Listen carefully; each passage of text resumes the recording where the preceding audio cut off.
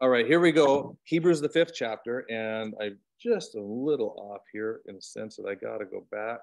I'm trying to set up some scriptures because I have a lot of them. And we are in Hebrews, right? You know, I always like to start off by sometimes reading the last part of the last chapter. Well, first in chapter 3, I'm going to say this again. You know, the first chapter, the third chapter, the first verse, it says, acquaint yourself immediately and fully with Christ Jesus as the ambassador and the chief priest as our confession. Okay, so remember, this is to the Jewish people, this book. So that's the context. He's talking to Jewish people again. And the temple worship's still going on. The temple has not been torn down yet. At 70 AD, that's when that happened, the rebellion. And so the last chapter, last couple of verses in 4, maybe I'll start in the verse 14. It says, in the message of the incarnation, carne means flesh, God living in Jesus and living now in you. We have the Son of God, Jesus, the Son of God, representing who? Mankind in the highest place of spiritual authority.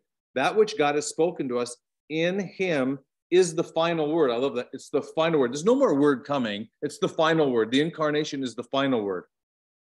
It echoes now in our conversation. As high priest, ambassador and high priest, as high priest, he fully identifies with us in the context of our frail human lives because he became a man, right? He's the Son of Man. He's the Son of God and the Son of Man. And so are you. You're the Son of God and you are the Son of Man. When it says, let us make man, it's anthropos, that's species, right? And then he said he made them male and female, not just male and then female as afterthought. No, male and female. They're both made in God's image and likeness. Okay. As high priest, he fully identifies with us in the context of our frail human lives, having what? Subjected the flesh to close scrutiny, proves that the human frame was master over sin. Remember sin, hamartia, without form and without portion, believing a lie about ourselves, that we are not in the image and likeness of God. Adam, that's what happened to Adam. He looked at the tree of the knowledge of good and evil. He redefined himself, but he was still in the image and likeness of God. He still was an image bearer of Elohim, but he passed that down to us. So that's what sin is. So it's not all the mistakes. The mistakes come from eating of that tree. That's the fruit of the tree. He proves that the human frame was master over sin. His sympathy with us is not to be seen as an excuse for weakness, which are the result of a faulty design. You are not a faulty design. You are made perfect by God himself in Christ Jesus, but rather a trophy to mankind. For this reason, we can approach the authoritative throne of grace with bold utterance. I mean, because we're face to face. We're in union with Christ right now. And Christ is face to face with the Father. So guess where you are? Face to face with the Father. We are welcome there in his embrace and are reinforced, all that reinforced with immediate effect in times of trouble. When there's trouble, it doesn't change anything, as he is, 1 John 4:17, as he is, so are we in the world. Anyway, on to the next chapter. I'm going to flip over to the scripture that I want to pull up. It's got some scandalous stuff in it. I like scandalous things. Anyway. So, remember, this is not written in chapter and verse. It's a letter. But it's been placed in chapter and verse. So the thought continues to go. I love traditionally, a person would be appointed, because now he's going to talk about two priesthoods. The one of Melchizedek and one of Aaron. And then he gets into Melchizedek big time in the 7th chapter, which is really cool. Still remember that from the last time we did this. Traditionally, a person would be appointed from among their fellows to fulfill the office of high priest in presenting what? Gifts and sacrifices. That's the job before God on behalf of the people and for their own sins. And what's the point of it? To get God's favor and get your sins forgiven. Every Jew felt reassured by the fact, why? That the high priests themselves were hemmed in by the same sins that ensnared the people they represented. In other words, they should be able to relate to me because they have the same problems. Even though they're high priests, even though they've been given an honor, they can relate to me. By virtue of their own limitations and inadequacies, inadequacies, they were able to what? Sympathize with the ignorance and the waywardness of the people under them. They could sympathize, okay? He's setting all this up for a high priest. It was accepted practice that they would offer both sacrifices for both their own sins and the people's sins. The honorable office was not by self-appointment, but in Aaron's case, the priest was summoned to the work of God. He's setting up that Christ is the high priest. And isn't it interesting? In the prophetic, he is the high priest, and he's also the sacrificial lamb. I mean, the prophetic in the Old Testament of who Christ is, and it was really given to the Jewish people so they would recognize Messiah when he came. But in John, it says, he came to his own, and his own didn't what? Recognize him. Out of deep, dense darkness has come a great light. They have the Old Testament, and they're in deep, dense darkness. Neither did Christ assume a high priestly office by his own presumption. In other words, I'll just do it.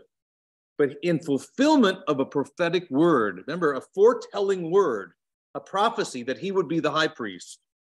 Concerning the Messiah, in which God, speaking through David, said, "You are my son, today I have begotten you," which means to birth you. To begot something is to produce the same species of whatever beget it. That's why you're all here human beings. You beget of other human beings. Dog begets dogs. Kangaroos beget kangaroos. God begets, my fingers, little gods. That's why Jesus said, "Don't you know you're little gods?" Psalms 82, John 10, you're little gods. But he's the Son of God. He begot him, birthed him. All right. Just as he has spoken in other scriptures concerning this new priestly order, a new priestly order, not like the one they're used to, but it's foretold in scripture. Thou art a priest, a little King James in there. Thou art a priest forever after the order of what? Melchizedek. Ooh, we got two priestly orders here going on. We got the Levitical priestly order, and then we got the Melchizedek who came to Abraham, and we're going to probably get into that a little bit more in the 7th chapter. Got two priestly orders. He's trying to make the defense here that Jesus is the high priest. And he didn't try to earn it. It was given to him. It's prophesied of him. All right. And a little bit in the commentary. By translation, King of Righteousness. Melchizedek, I think it's King of Salem, King of Peace, King of Righteousness. King of Righteousness. The scriptures, a new and eternal order of priesthood is introduced. Priesthood was prophesied in scripture. A priesthood neither passed on by natural birth nor ending with a natural death. In other words, just like Jesus, he's got no beginning and no end. He's a priest forever. In the order of Melchizedek. Melchizedek had no beginning, no end. He's like the Son of Man, the Son of God. All right. We got through almost half the scriptures already, but now I'm going to start digging a little bit. So this is some good stuff in here. When he faced the horror of his imminent death, he presented his plea to God in an outburst of agonizing emotions and with tears. He prayed with urgent intent to be delivered from death. It doesn't say he prayed with urgent intent to get out of it. He prayed with urgent intent to deliver from death, knowing God's power was saving him and that he enjoyed God's full attention. He had a firm grip on the prophetic word, and did God deliver him from death? Yes, 3 days later. 3 days later, he delivered him from death. Now, I'm going to read the commentary, then I'm going to deviate a little bit on something that most of you probably here know, but some of you may not. Not because he feared, as some translations have put it, but because he fully grasped that Christ was a fulfillment of scriptures. Remember, he said, "You seek the scriptures diligently," he said to the Jews, "because you think in them you have eternal life, and those scriptures speak of me." He knew that he would be raised on the third day. Now, Luke 22. This is interesting. This is the mirror saying, "Father, if you so desire to take away the weight of this cup from me." Now listen to this. This is a mirror translation. by bearing it alongside me, saying, Father, if you so desire to take away the weight of this cup from me, how? By bearing it alongside me, so that we can get it over and done with. Nevertheless, I'm fully submitting my wish to you. And verse 44, where it talks about sweating blood, here's Francois' commentary. Ready? These verses were absent in the most ancient manuscripts and widely diversified witnesses. It was clear a later addition to the text to add a dramatic detail. However, the drama of the cross and its unparalleled significance to human history can never be exaggerated. In other words, he's saying in the old transcript, he did not sweat blood. Take it for what it's worth. I just thought that was interesting. It doesn't matter to me, by the way, if he sweat blood or if he did not. So then the other issue is, did God turn his back on Jesus? That's always the big one. And many of you know this stuff, but for people who don't, I think it's so incredible that Jesus says on the cross, and he's quoting Psalms 90 or 22, my God, why have you forsaken me? Why are you so far from helping me and from my words of my groaning? It's the cry of Adam. And like many people believe, now when he says that, that's a song. You know, sometimes we say the Psalms and we forget that they're songs. It's the song of the cross.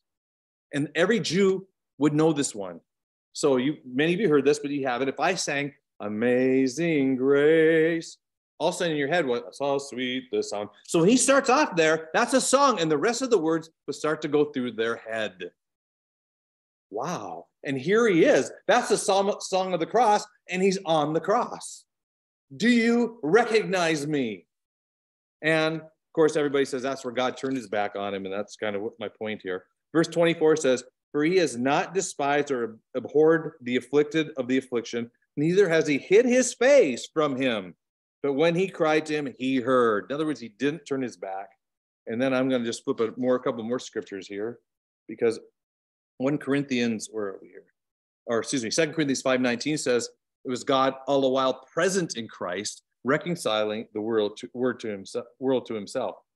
I mean, did he reconcile the world or not? Or did he reconcile only part of it, or 10% of it, or 50% of it? How much did he reconcile? And then John 16, verse 32.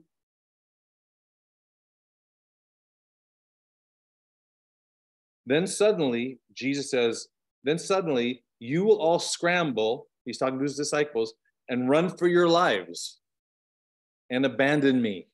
This is John 16:32. But I am never forsaken because my Father is always with me. So when people say he turned his back, don't think so. And I know many of you know that, but it's still good to bring up. So that's interesting when he says that. And when he faced the horror of his imminent death, he presented his plea to God in outbursts of agonizing emotions with tears. He prayed with urgent intent to be delivered from death, knowing God's power was saving him and that he enjoyed God's full attention. And he never turned his back. He had a firm grip on the prophetic word, which is interesting because last night when I was praying with my sister Lucy, the sword of the Spirit came up. In other words, he's got faith, doesn't he? He sees the prophetic. He's not being controlled by the senses, by all the pain and the suffering he's going to go through. He's being controlled, just like in Hebrews 4:12. He's being controlled by the spiritual realm. This is what's going to happen. And think about it. Nobody's ever seen anybody raised from the dead in 3 days. I mean, think what's going through his mind.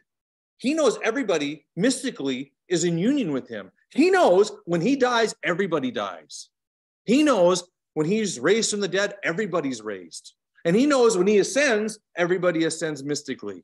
And he knows when he dies, he's paying for the sins of the world. This is what he's seeing, this faith, just like Abraham. He's seeing in the spirit what's going on, and he's ignoring the stuff in the flesh, which is really the next verse, I believe. Acquainted with sonship. I love that word. Acquainted with sonship. So I got to read I'll read the verse. I just was pulling a lot of scriptures for all of these things. Acquainted with sonship, he was in the habit of hearing from above. acquainted with sonship. He is acquainted with sonship. The question is, are you and I acquainted with sonship? I hope so. He's acquainted with sonship. He was in the habit of hearing from above, and that which he heard distanced himself from the effects of what he had to suffer. The scripture, I think, is Hebrews 12:3, it says, or 12:2, it says, but for the joy set before him, he endured the cross, ignoring and despising all the shame. Ooh, he distanced himself from the things he suffered. He was so tuned in as an active hearer of the Father that he distanced himself from the chaos that was going to happen. The word often translated as obedience is the word upookau, and I do not know how to pronounce this. I'm taking a swing at it. Under the influence of hearing from above, by the things he suffered, away from, distance himself, okay? So let's see here. I just want to look at Romans 8:15 really quick. Let me flip over here. I just love having fun going on. I'd love to run the scripture, so much fun. It says, this is the mirror, slavery is such a poor substitute for sonship, because he says, acquainted with sonship. Are we acquainted with sonship? And the answer is yes, we are. And if we're not, we need to get acquainted with sonship, because we are his sons and daughters. He is living in us. We are birthed from above. We're not born again, we're born from above.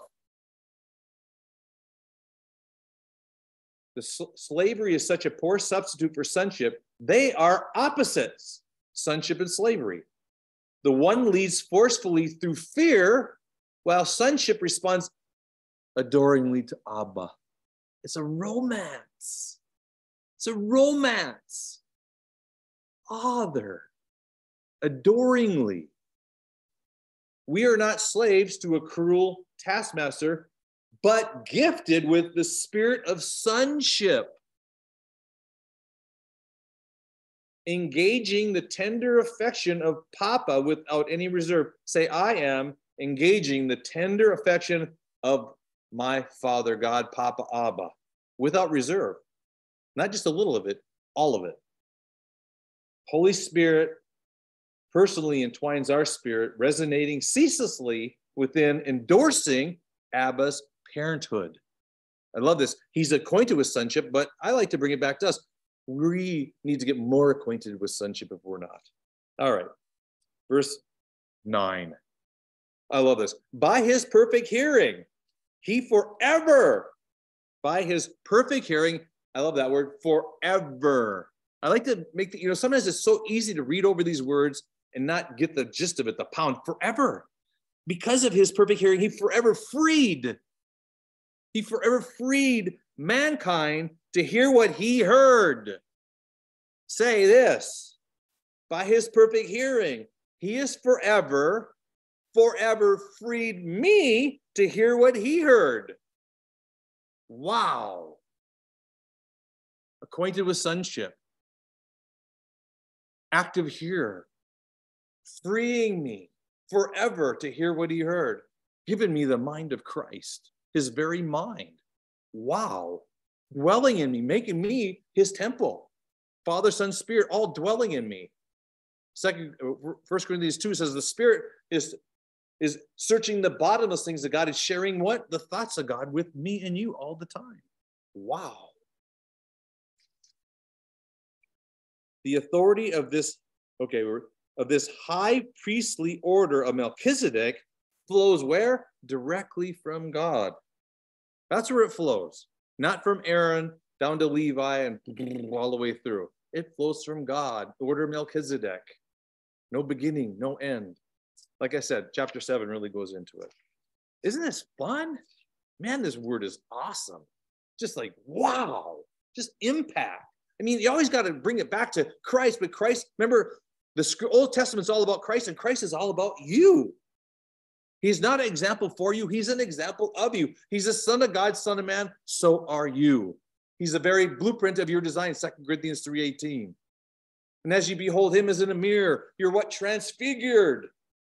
And that's the opposite word of sin, metamorph, or hamatia, metamorpho, together with his form, image and likeness, redeemed in you already. And us what? Wrapping our minds around what God did. And you know what? We need faith for that, don't we? I mean, there's contradictions. In fact, I just want to flip over to the Holy Spirit brought me over to the Ephesians, the 6th chapter, about the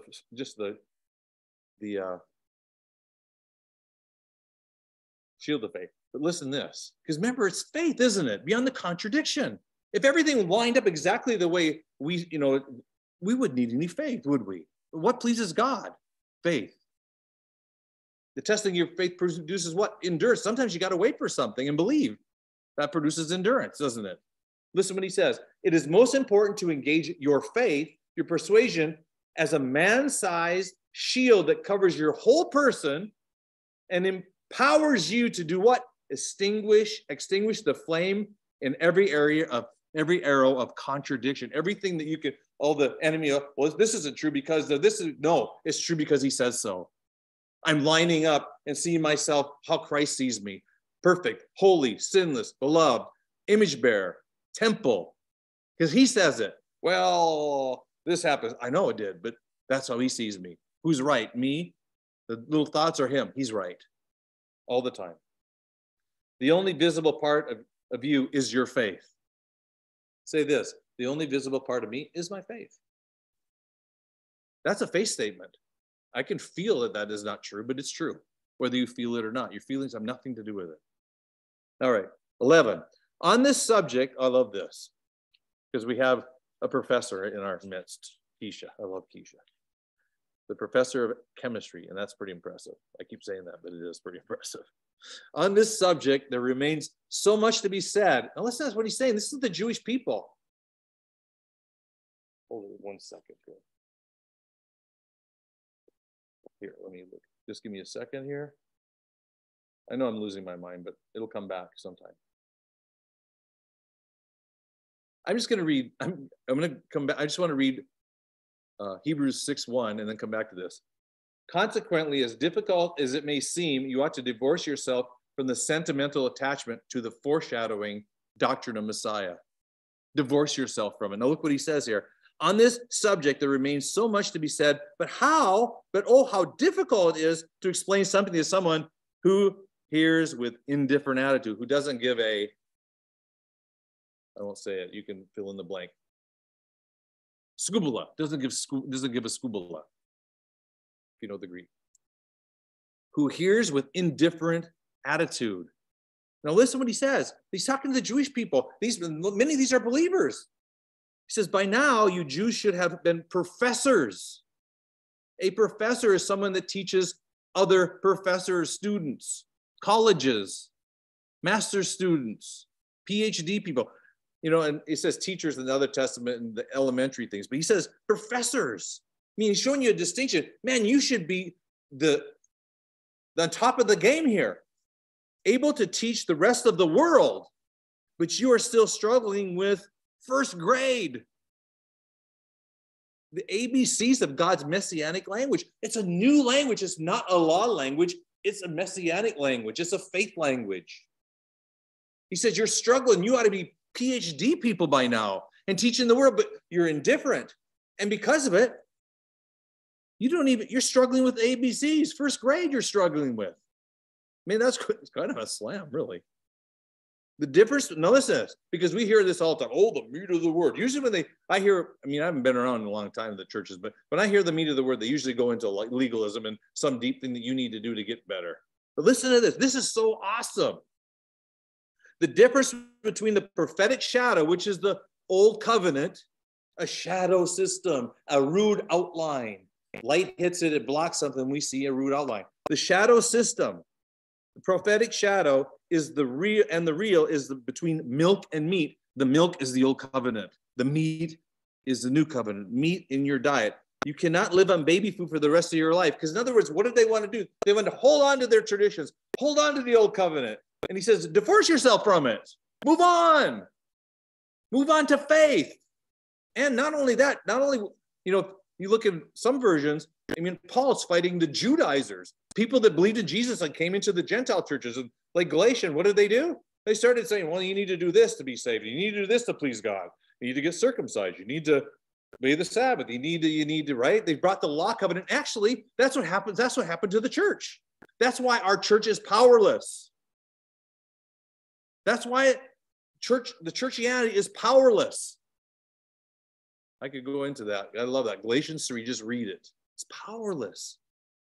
God honors faith. It's all a gift. We receive it by faith. We're perfectly pleasing. But do we do things? Yes, because we're responding to our Father, Abba, Father, fondly. Abba, Father.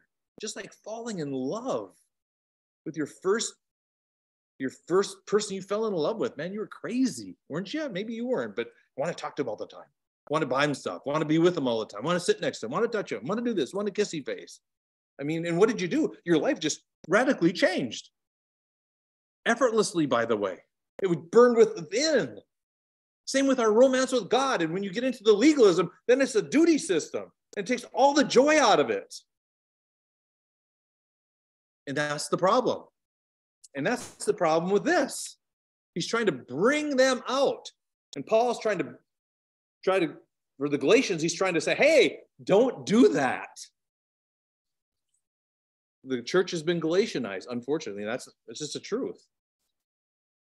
It's a truth, you can say it. Anyway. But now you Jews, okay, I read that. Verse 13. I tell you what, this is one you should meditate on. The revelation, which is the unveiling of righteousness, is the meat of God's word.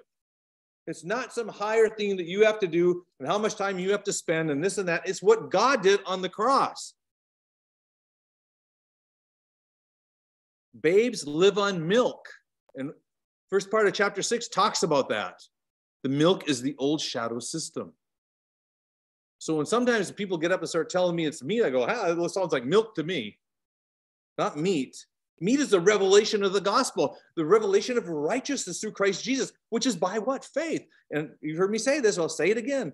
Before I even got the mirror, before I even knew any of this stuff, I knew this. You're righteous by faith, and that's the best thing you could be. And you can't, how can you add to that? So why would you try? Why don't you just enjoy your righteousness? That came from where? It came from God. Romans 3:23. All of sin falls short of the glory of the Lord. Romans 28 or 3:24. All have been made righteous as a free gift by Jesus Christ. The verse no one ever reads. The missing verse. I didn't ask anybody. Do you know what comes after that? No, I don't. You should, because you just read the bad news. The good news comes next. He says, so does everyone who is not pierced in the heart of the revelation of Christ, haven't had the revelation of righteousness, which is the simplicity of the message. It's a simple message. Now I'm going to deviate up a little bit. I hope I'm too long here, but I just want to go to Isaiah 55, or 51, excuse me. Let's see. Maybe I don't. Isaiah 51, listen to this. Because when we talk about the revelation of righteousness. Hearken to me, listen to me, you who follow after righteousness, who seek and inquire of the Lord. Look to Abraham, your father, and Sarah, who gave birth to you. When he was one, I made him many. In other words, he was one person with a barren wife, postmenopausal, and he made him what? Many. He did exactly what he promised. He says, if you can count the stars, count the sands, you can count your descendants. And I love this part, because this is the truth. When you believe this way, when you come to this recognition of righteousness by faith and you've done nothing to accomplish it and you're perfectly pleasing, this is what happens. For the Lord will comfort you. He comforts all your waste places. He makes your wilderness like Eden. Woohoo! And your desert like the garden of the Lord. Joy and gladness. Let me say it again. Joy and gladness are found in you, in thanksgiving and voices of songs of instruments of praise. When you find it and you let all the burdens of all the nonsense we've been doing instead of just receive what he did for us. Remember in Genesis 15, he said, how can you give me some stuff? And the only person I have is Eleazar, my servant, to give it to you. No, he says, there'll be one from your body. He says, and Abraham believed God, and it was reckoned to his account as righteousness. And now I want to flip over to Romans, the 4th chapter. I just love the word. Scripture is clear. Abraham, if we look at our father Abraham as an example and scrutinize his life, would you say that he discovered any reason for placing confidence in the flesh? Would you say no, or personal accomplishments? No. If he felt that his friendship with God was a reward for good behavior, then surely he would have reason to recommend the recipe. 5 steps to a relationship with God, 5 steps to righteousness. Yet it is plain to see that it was all God's initiative from start to finish. It was God initiating this relationship. It was God initiating this relationship with you through Christ, redeeming and reconciling the world to himself, to embrace the world. This is the God of love that loves the world, not cursing the world, not trying to get rid of the world. The scripture is clear. Abraham believed what God believed about him, and that concluded his righteousness. It concluded, it finished it.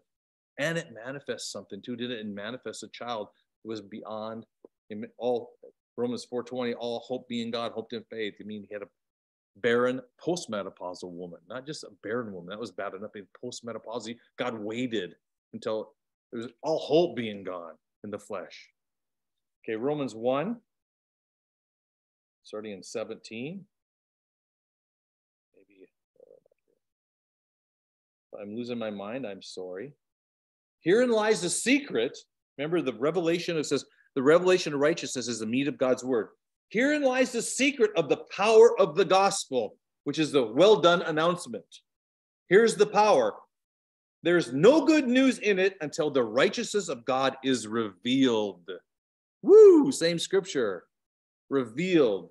The dynamic or the power of the gospel is the revelation of God's faith as the only basis for our belief.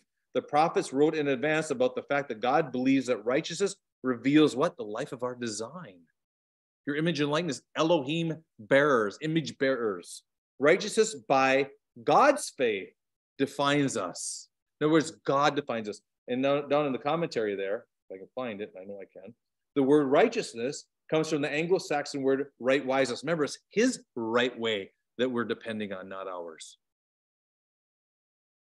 He did what he did right. Let's see here, get back to that. The Greek word for righteous, and like I said, I don't know the proper pronunciation, but I'm going to take a swing at it. Dikouasune, from dike, that which is right. It is a relationship word and refers to two parties finding likeness in each other. Righteousness points to a harmony in relationship, a oneness. In other words, God, when God sees you, he sees his image and likeness. He sees you holy, righteous, pure, temple, dwelling place, image bearer. That's how he sees you. And he wants you to see yourself by faith the same way he sees you. Beyond the contradiction. That's why you need the shield of faith. So when those little, remember, it says the flaming arts of the contradiction, or it says in other versions, the devil, which is the word diabolo. Because of the fall, the fallen mindset, we thought, well, it can't be because of, no, it is because God says so. And that's the truth. And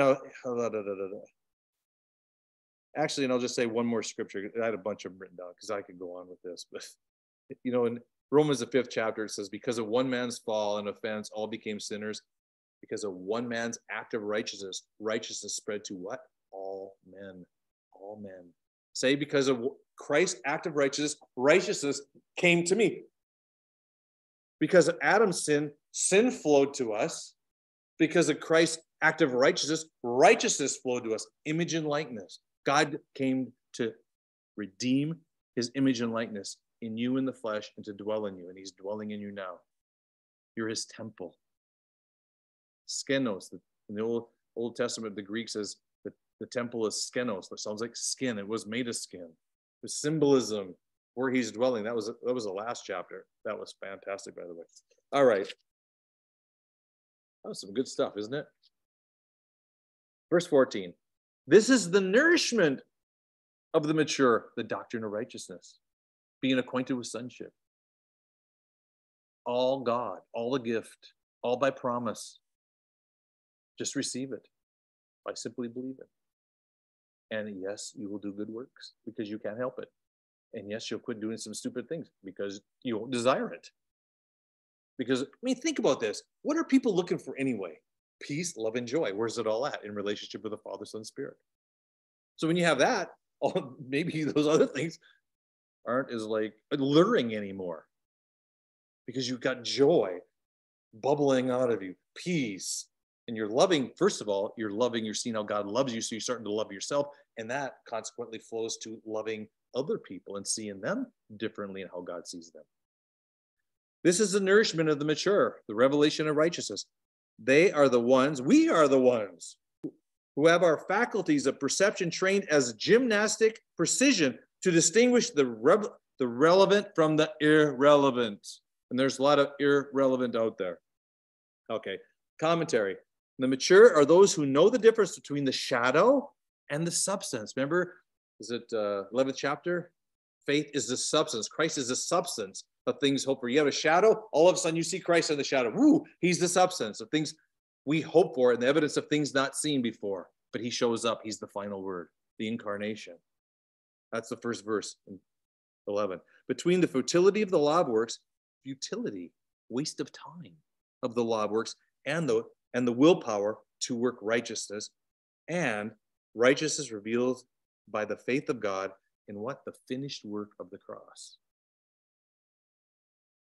That's good enough for me.